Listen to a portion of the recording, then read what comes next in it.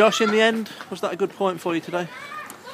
Yes, the team were a bit disappointed the way the match went, but overall it was a good point. But we're very disappointed because we felt we should have got the 3 points. But overall, happy with the point. Tougher defences out there was a few mistakes, and I suppose that's what happens when you get a 3-3, a high-scoring draw. The back four, me and Ben have been brought in. We've only had one training session with the boys, so there's obviously going to be mistakes, but we'll work on it and hopefully we'll build from it. We'll give our best. We thought we've done actually well overall defending, but obviously there were small mistakes. They took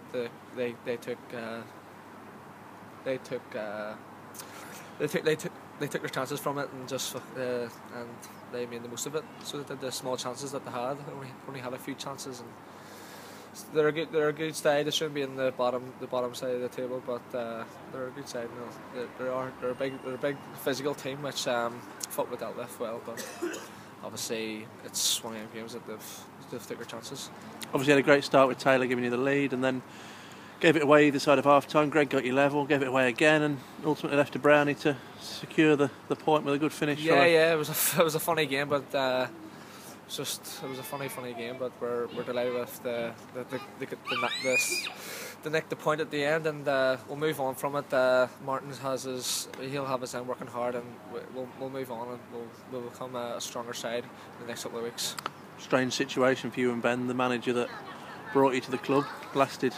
Yeah. One more game, which didn't even effectively count because it got abandoned. You've then been back to Witton and not played, and finally glad to get on the pitch today. Yeah, I'm delighted to make Boston have given me a chance here. It was my first 90 minutes in a couple of months, so I'm glad to come here and play for the chairman. I spoke to the chairman a few times. He's a nice guy, and Martin's going to give me a chance, and I'll definitely show it on earth at Boston, and I'll hopefully get the Boston up the table and see what happens.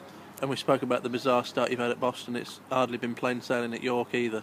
Obviously you came over from Ireland in the summer and trying to establish yourself, but I suppose when a team's struggling it's always the defence that the manager looks at first. Yeah, it's been very hard for myself to come over, but I've expected it to be hard, but I expected to get more chances, but obviously it didn't come. So, and York have been struggling, but my focus now is my loan spell at Boston, and I hope to play well and show what we can do, and hopefully get the Boston where it should be in mid-table, fighting for fifth if coming near the end of the season.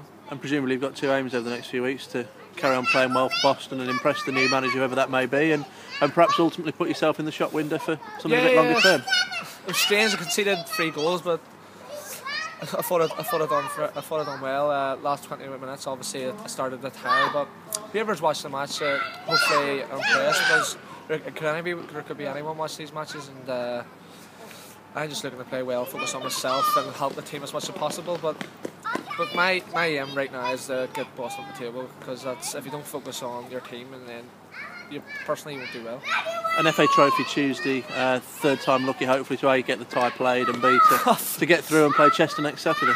Yeah, I hope it's not called off at me, but it's massive for the club. We want to be in every tournament fighting, because Boston are a huge club, and we want to go and hopefully play Chester next round and give Boston another game to come watch, and hopefully go show a good counter ourselves against Chester. But big game to beat decent Tuesday, and hopefully we'll go through.